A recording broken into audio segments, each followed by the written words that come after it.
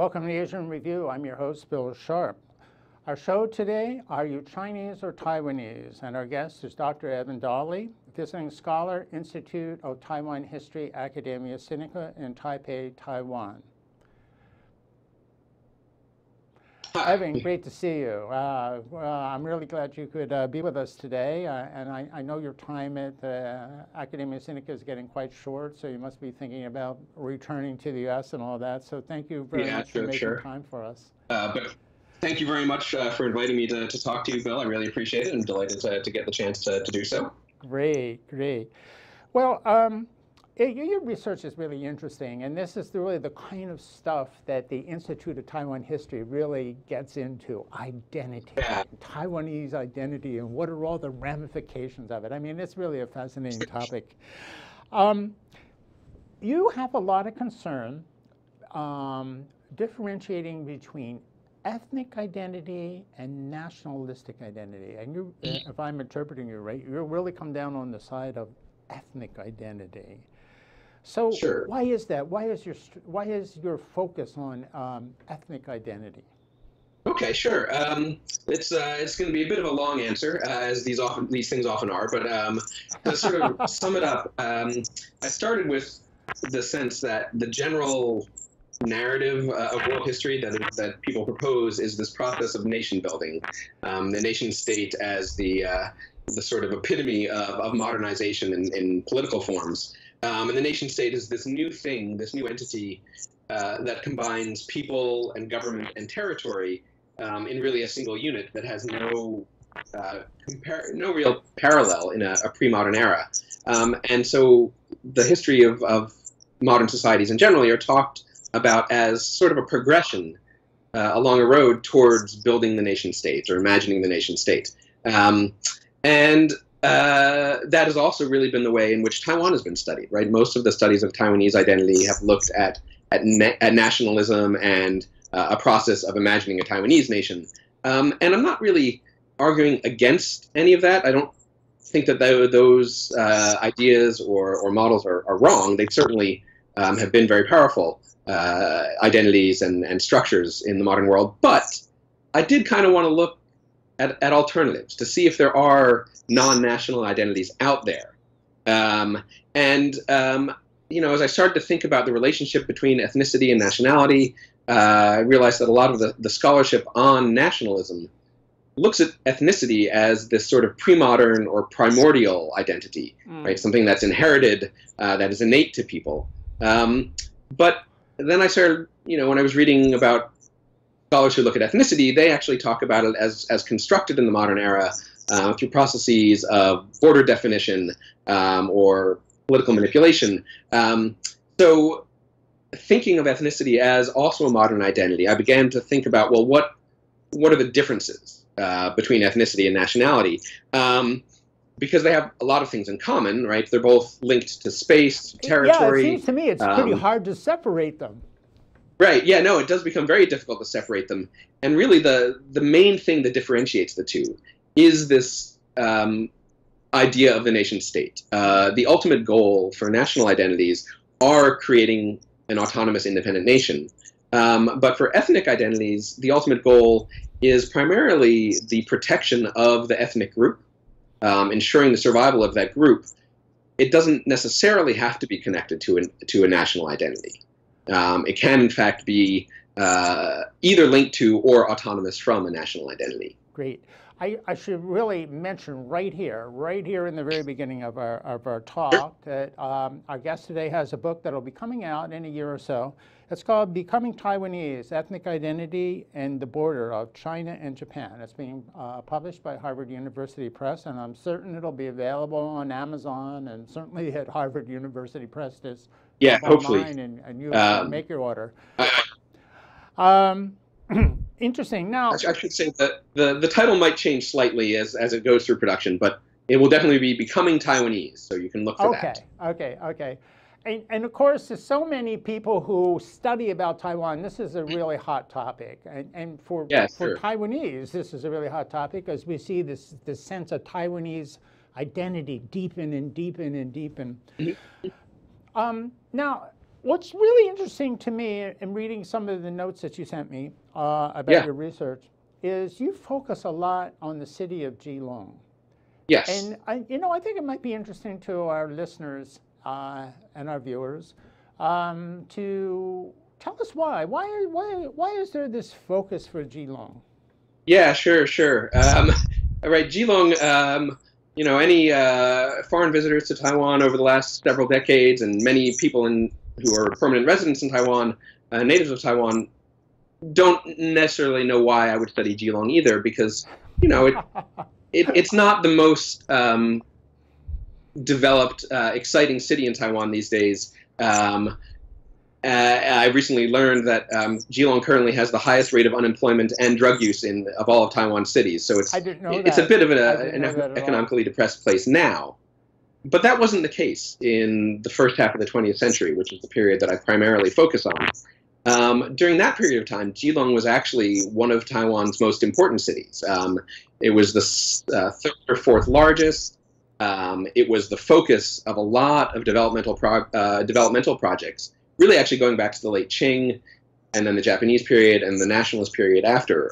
All those governments really focused on developing Jilong as a harbor so that they could then develop and modernize Taiwan as a whole. So Jilong, once upon a time, was really a significant place. And the processes that went on in Jilong were really both somewhat typical to Taiwan's other cities in this era, but also Jilong was really in the forefront. I think in a lot of ways. Now, at this particular time, and I think you cite the period 1880s, the 1880s to 1950s. Yeah, if I understand you right, Jilong is more important than Kaohsiung, because Kaohsiung is usually, in today's world, is usually pointed to as Taiwan's #1 port. Sure. The bedrock of heavy industry, shipbuilding, iron, steel, all that stuff. But in this time, in your time period that you're concerned with, Jilong ups. Yeah, absolutely. Jilong was the focus for import and export under the Japanese, and then early after 1945, really until 1955 or so, Jilong had the largest volume of trade for Taiwan. Kaohsiung sort of surpassed it for exports in the war years, in the late 30s, early 40s.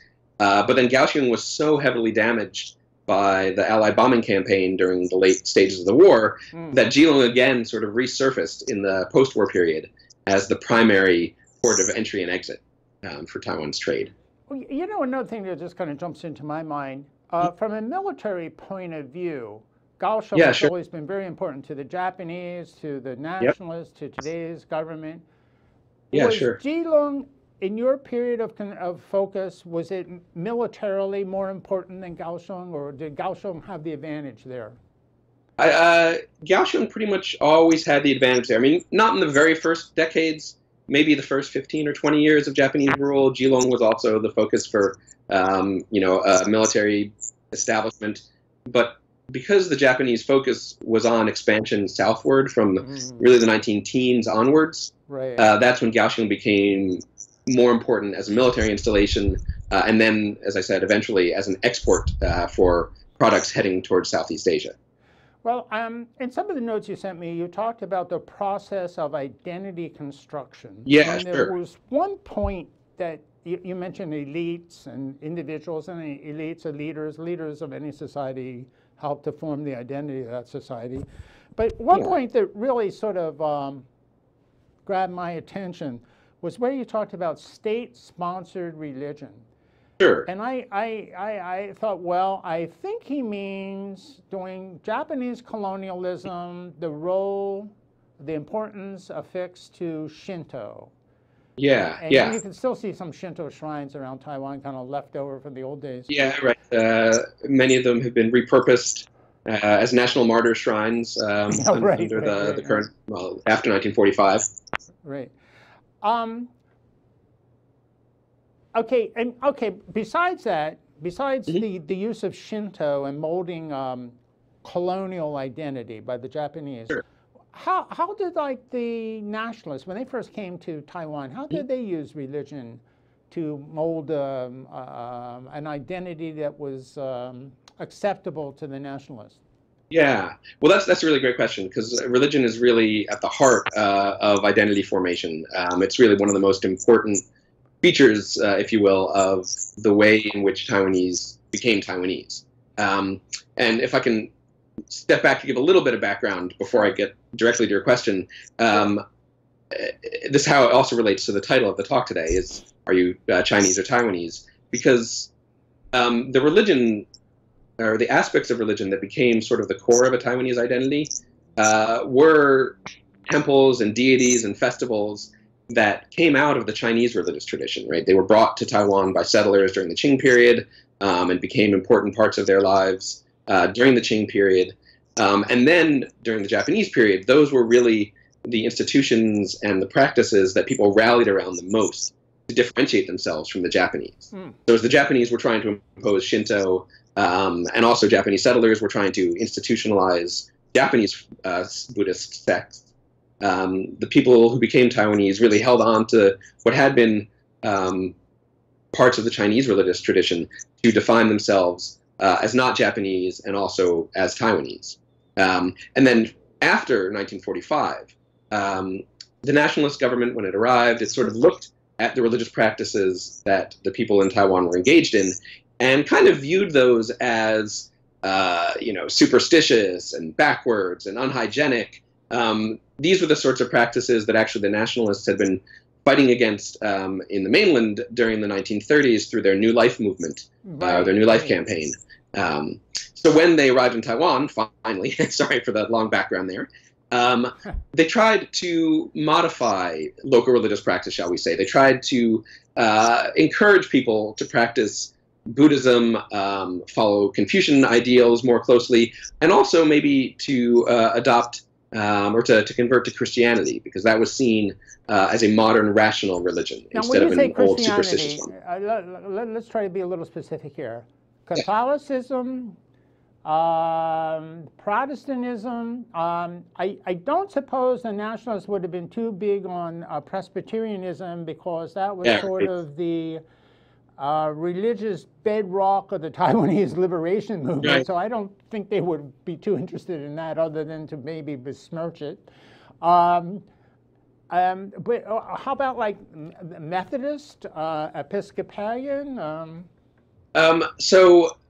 Right. So the Presbyterians, of course, had a long established tradition in Taiwan going back to the 19th century. And as you say, it became a key location for the Taiwanese independence movement to develop in Taiwan during the 60s and 70s, even a little earlier. But the nationalists in this case were sort of hamstrung by their own policy, right? Their national policy was for freedom of religion, so they couldn't crack down on the Presbyterian Church. They could, however, encourage people to maybe Methodist, I think was seen as a good one to go into. It's not that the nationalists really promoted Christianity the same way. Let me jump in here. I'm being told that we need to take a break. Okay? So we'll take a 1-minute break, and we'll be right back, and we will continue this conversation exactly from the point where we're leaving off here. Absolutely. You're watching Asian Review. I'm your host, Bill Sharp. Our show today is Are You Chinese? Are You Taiwanese? Our guest is Dr. Evan Dawley, visiting scholar at the Institute of Taiwan History at Academia Sinica in Taiwan. And we'll be right back, so don't go away.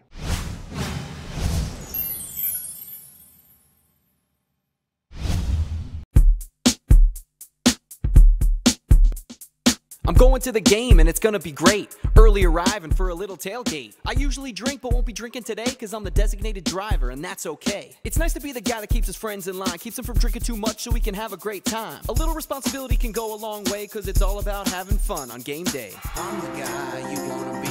I'm the guy saving money. I'm the guy with the H2O and I'm the guy that says let's go.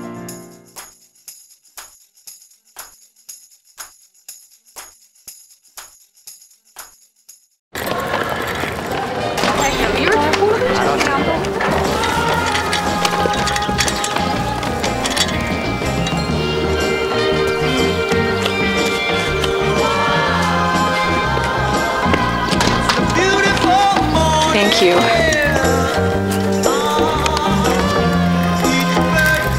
kindness. Pass it on. A message from the Foundation for a Better Life.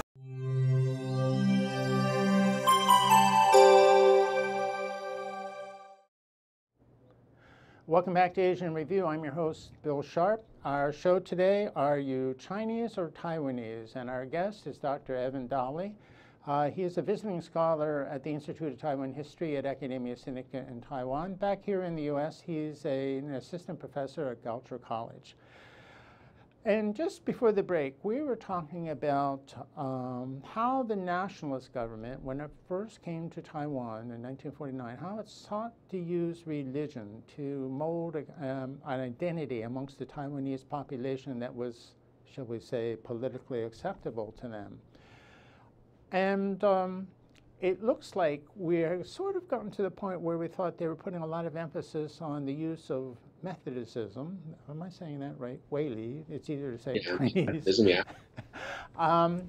And so I think we'll pick it up from there.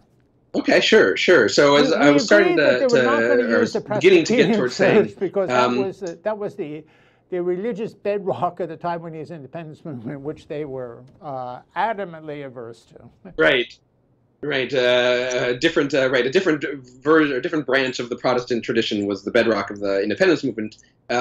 Whereas the Jiang family themselves were Methodists, had been for I guess Chiang Kai-shek had converted for his wife, and then that sort of became the family practice, as it were. But they couldn't, again, because the Constitution guaranteed freedom of religion. They couldn't really overtly push people into particular churches or particular branches of Christianity, Protestant, Catholic, whichever. But what they could do was encourage the formation of Christian organizations that were nominally private, but also could get closely linked to the state. They did the same with Buddhist organizations that would have state support. They didn't, and then they could use, and then through that state support, they could sort of encourage the growth of particular types of belief, perhaps, and again direct the popular religion away from the focus on worship of a range of deities and sacrifices at their festivals and other sorts of things that were seen as superstitious. This is a very interesting point. And the communists, the CCP, did the same thing on the mainland. They were very, very averse to these superstitious beliefs and just wanted to get rid of those. It's really amazing. I'm not sure that the KMT and the CCP agreed on much, but on this point, they did seem to agree. They certainly had a lot of similarities, except for two things happened.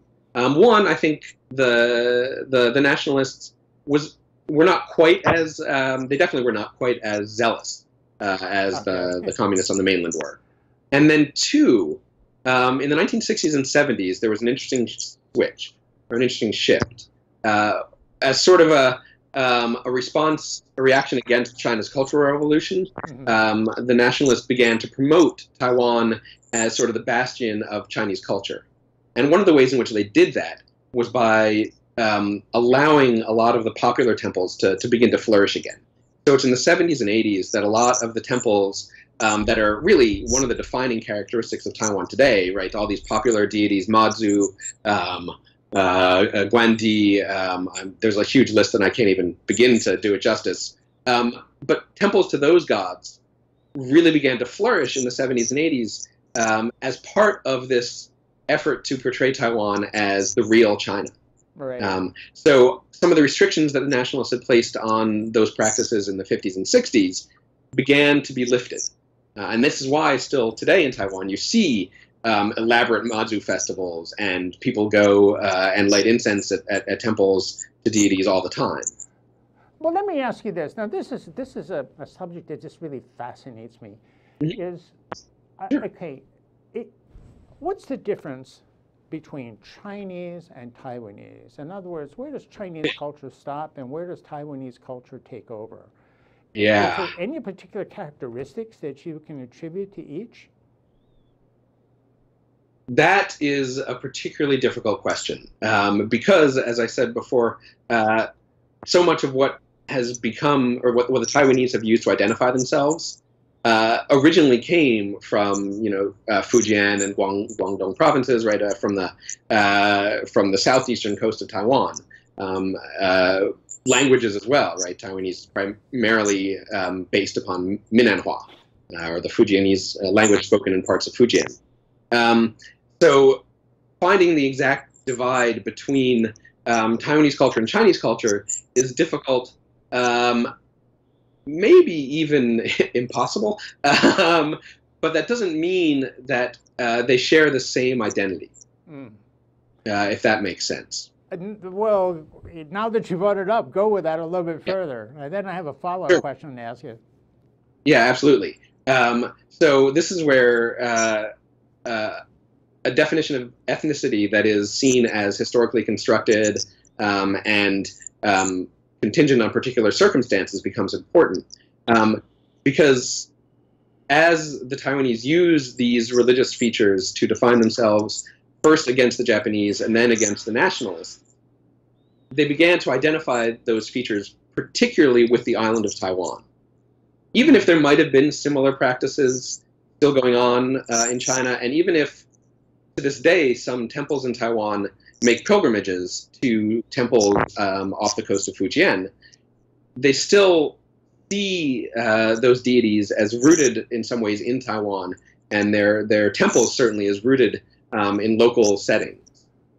So that's sort of how these religious features became localized to Taiwan and associated with a Taiwanese identity as distinct from a Chinese identity.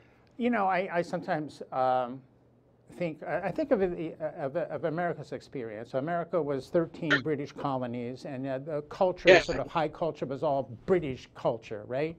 And then America became independent, and there began to be the evolution of American literature, and American ideas, and American values, and an American identity. And I sort of see Taiwan in the same light. I mean, Taiwanese identity was suppressed for so long by the nationalists.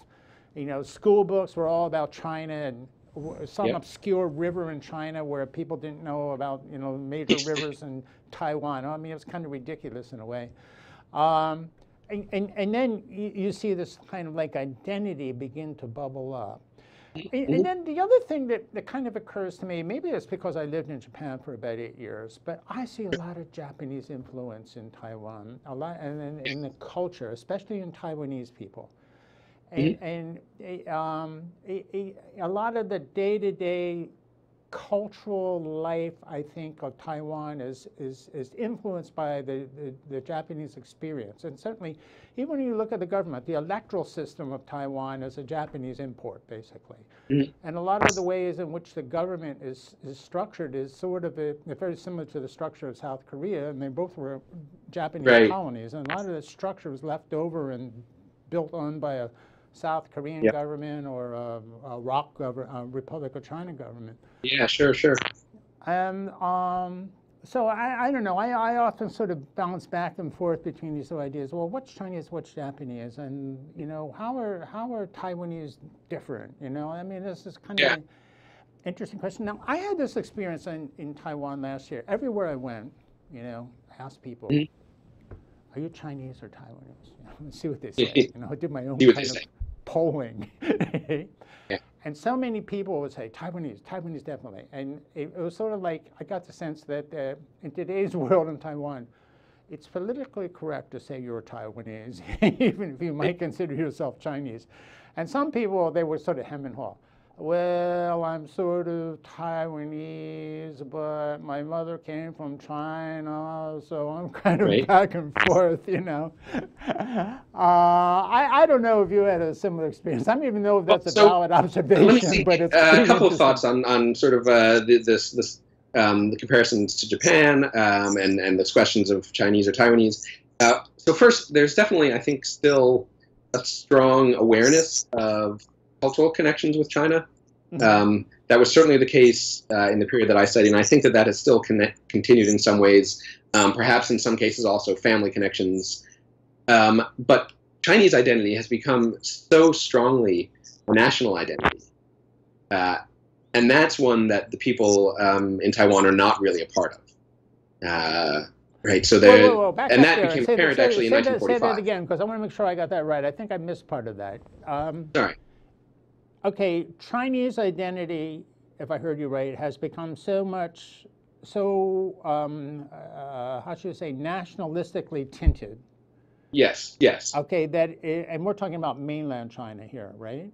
Yeah, and also about the nationalists when they arrived in 45, Okay. right? Their Chinese consciousness, their Chinese identity was very much a national identity. Okay. Now, are and that's you saying that where still the exists contrast. today?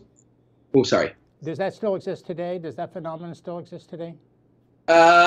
There's probably a small segment of people who still hold on to that, but it's surveys at least suggest it's a very small minority of people who still see themselves as linked to a Chinese nation state in Taiwan. Okay. And partly that has to do with the experience of Japanese rule. I mean, those 50 years, maybe not so much for the remnants of Japanese culture that were left in Taiwan, but for the experience of being within a different political context, national context, that is the Japanese Empire. That separation sort of forced people who became Taiwanese to deal with a different context, if you will, and to develop their identities along paths that were different than the paths that the Chinese were developing their identities on.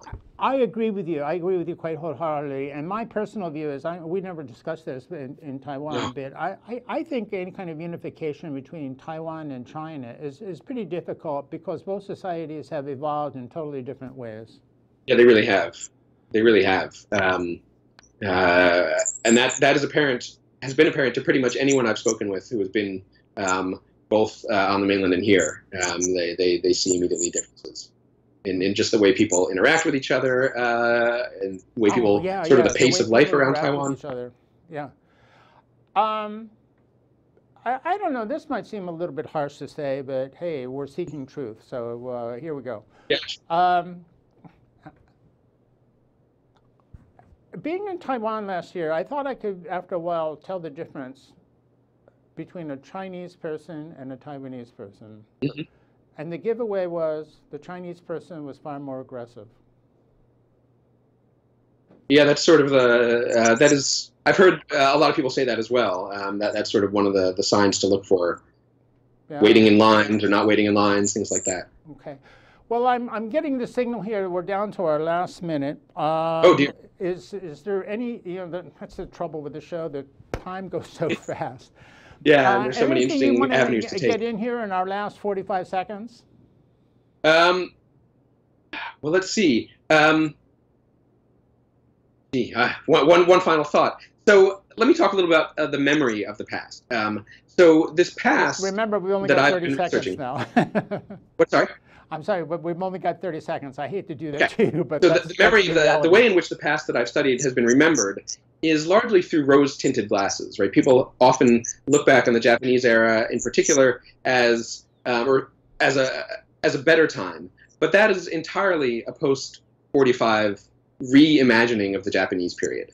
So I want to sort of stress that really what happened was Japanese colonization followed by Chinese recolonization caused people to view the Japanese period in a different way than they had viewed it when they were in the middle of it. So if that could be my final point, that's where I'll leave off. Great. Well, just a reminder, our guest today has a book coming out. It's going to be a little while, but keep it in mind. It's called 2019. Becoming Taiwanese, Ethnic Identity at the Border of China and Japan. I want to thank our guests for joining us today via Skype from Taiwan, and I want to thank you for viewing. Next week, we'll see you again. My guest then will be U.S. Navy Captain Retired Carl Schuster, who teaches at Hawaii Pacific University and is also a defense analyst. We'll see you then. Thank you very much, Bill. I appreciate the opportunity. You're welcome.